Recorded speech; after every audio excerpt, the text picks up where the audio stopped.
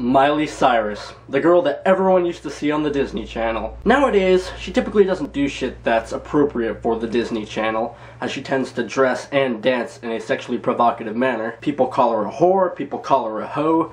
People don't approve of the new Miley. Maybe I'm a radical thinker for thinking that there's nothing wrong with the shit that she does. Maybe I'm a radical thinker for thinking that her twerking really isn't condemnable. Too often in this society, girls get shamed for expressing themselves in a sexually provocative manner, and girls are perfectly entitled to do so. I don't see how voluptuousness could make someone deserve disrespect as an artist or a human being. She doesn't have to restrict herself from doing shit that's inappropriate for the Disney Channel. The Disney Channel doesn't own her. What if people who starred in Barney the Dinosaur wanted to be voluptuous like Miley Cyrus? You don't have to sing Barney songs your entire life just because you sang Barney songs during your childhood. Every single person in the world is entitled to express himself or herself however he or she wants. You can dress in church clothes or you can dress in black metal clothes. You can do ballet or you can twerk. We all have freedom of expression, including Miley Cyrus. What if Miley wanted to be a straight up porn star?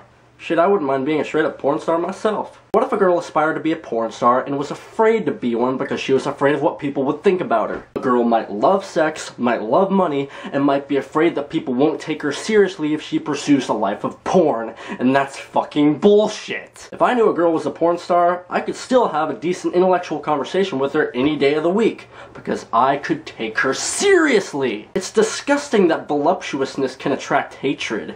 Some people are just overflowing with hatred. Some people just say the nastiest things about Miley Cyrus, and it's a major disappointment. I'm not saying you have to like Miley Cyrus. I don't like Lil Wayne, but I'm not gonna call the guy a faggot. He's an artist. Let him do his thing, and let Miley do her thing. Let her twerk, let her grind on foam fingers, and let her grab girls' asses.